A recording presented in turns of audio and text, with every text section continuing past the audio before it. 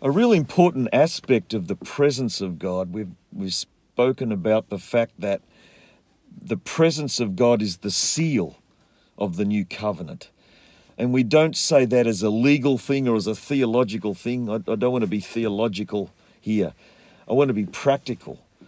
That the presence of God, the seal of God, the presence of His Spirit within us, reveals to us the promises of the Father, the promises of Scripture, the promises of the kingdom, reveals Christ, reveals who He is and what He's done.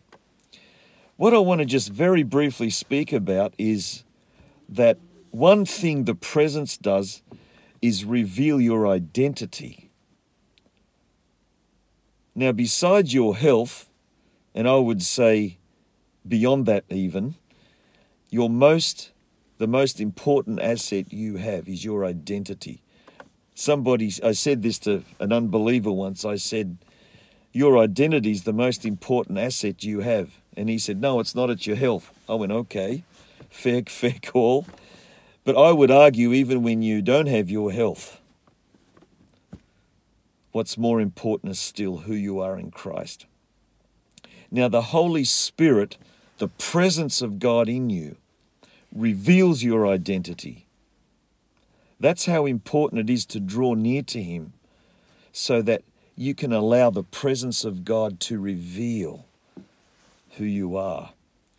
Do you remember in Exodus, God said to Moses, my presence will go with you, and you will be different to all the other people on the face of the earth.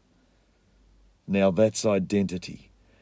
God is saying the only thing that's going to separate you, Moses, and the children of Israel, the only thing that's going to separate you from anyone else in the world is my presence.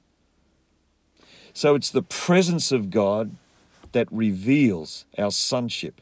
The presence of God reveals our acceptance to the Father. The presence of God reveals our completeness. The presence of God reveals that we're a saint, not a sinner. The presence of God reveals